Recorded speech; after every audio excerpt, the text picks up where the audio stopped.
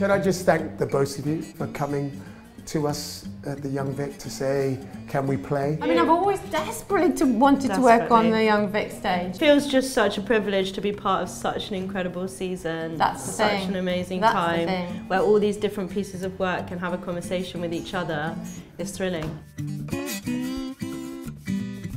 Is it intimidating at all, like jumping into this classic? I always wanted to do an Arthur Miller, but I also wanted to shake it up a bit. I've seen a lot of Arthur Millers and I love his writing, but I wanted to do something a bit different just because I wanted to inject a new life into it because I think it's time.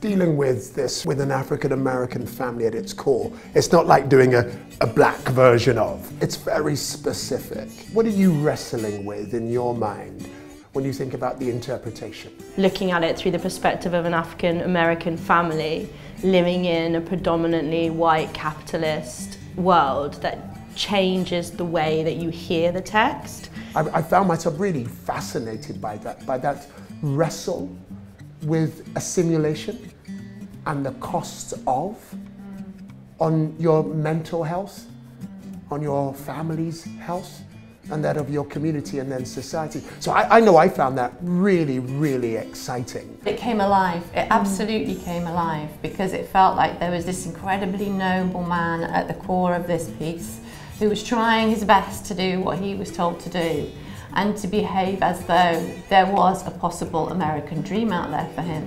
And yet he was surrounded by impossible circumstances that made it particularly difficult for him. And then there was his son, Biff, who's an everyman.